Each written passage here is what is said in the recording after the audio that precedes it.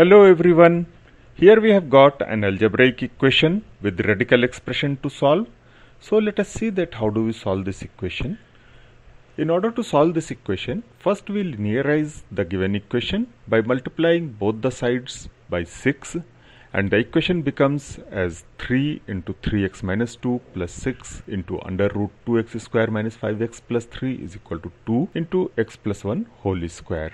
Multiplying the parentheses on the left hand side by 3 and expanding the square term on the right hand side, we get the equivalent equation as 9x minus 6 plus 6 under root 2x square minus 5x plus 3 is equal to 2x square plus 4x plus 2.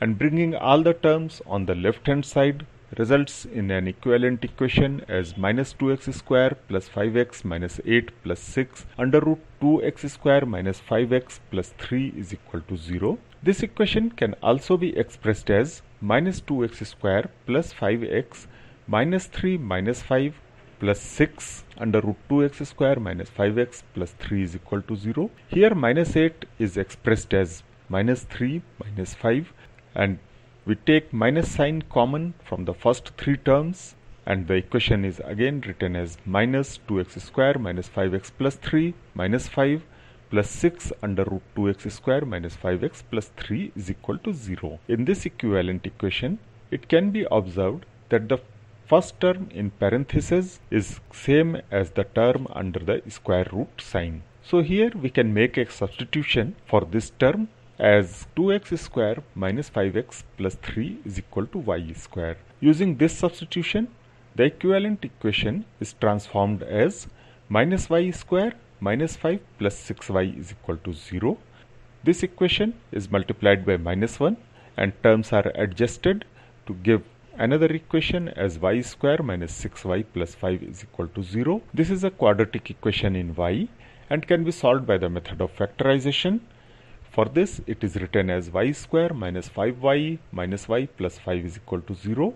Y is taken common from the first two terms and minus 1 is taken common from the last two terms to get y into y minus 5 minus y minus 5 is equal to 0. Y minus 5 can be taken common from whole of the equation, and the equation becomes y minus 5 into y minus 1 is equal to 0, and this gives us two solutions for y, which are y is equal to 5 and y is equal to 1.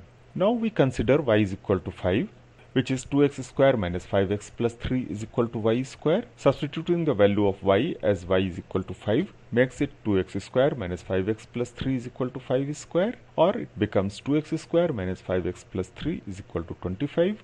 Bringing all the terms on the left hand side, we get the equivalent equation as 2x square minus 5x minus 22 is equal to 0. This is a quadratic equation in x, and the value of x can be given by the quadratic formula as x is equal to minus 5 plus minus under root minus 5 whole square minus 4 into 2 into minus 22 divided by 2 into 2, which can be simplified as x is equal to 5 plus minus under root 25 plus 176 by 4. This is further simplified as x is equal to 5 plus minus under root 201 by 4.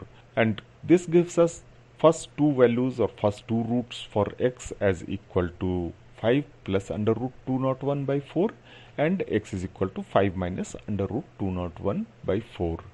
Now we consider the second value of y, that is y is equal to 1, and back substitute it in terms of x, which was 2x square minus 5x plus 3 is equal to y square. Putting the value of y as equal to 1 makes it as 2x square minus 5x plus 3 is equal to 1 square, or simply 2x square minus 5x plus 3 is equal to 1. Here also bringing all the terms on the left hand side gives us a quadratic equation as 2x square minus 5x plus 2 is equal to 0, and the solution of this quadratic equation for x is given as minus 5 plus minus under root minus 5 square minus 4 into 2 into 2 divided by 2 into 2. This can be simplified as x is equal to 5 plus minus under root 25 minus 16 by 4, which is further simplified as x is equal to 5 plus minus root 9 by 4, and this is given as x is equal to 5 plus minus 3 by 4, and this gives us further two values of x as x is equal to 2 and x is equal to half. So the given equation has got four roots and whose values are given as x is equal to 5 plus root 201 divided by 4, and the second root is x is equal to 5 minus root 201 by 4. The third root is x is equal to 2, and finally fourth root is x is equal to half. It can be verified for the given equation that all these four roots satisfy the given equation, and hence these are the solutions of the given equation. Thanks for watching.